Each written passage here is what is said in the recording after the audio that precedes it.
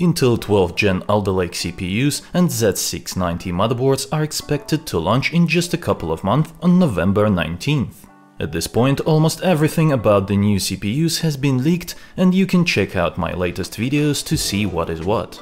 In addition to that, today we got all the information about Intel motherboards with Z690 chipset as well. So let's see what important new features the Intel 12 Gen platform will bring to the table. CPU will be responsible for handling the following features: up to 4 sticks of DDR5 4800 or DDR4 3200 memory in dual-channel configuration, 16 PCIe Gen 5 lanes that will normally be used to run a graphics card, and 4 PCIe Gen 4 lanes for an NVMe SSD. Integrated graphics supports up to 3 independent displays via HDMI and DisplayPort.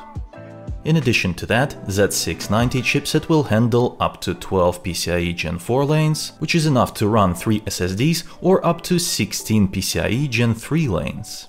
Plenty of USB ports with up to 4 USB 3.2 Gen 2 X2 or up to 10 slower ports. And the part I'm most excited about is Wi-Fi 7. Wi-Fi 6E will remain available as well. Like the video if it was helpful. It was I, Vadim. Until next time.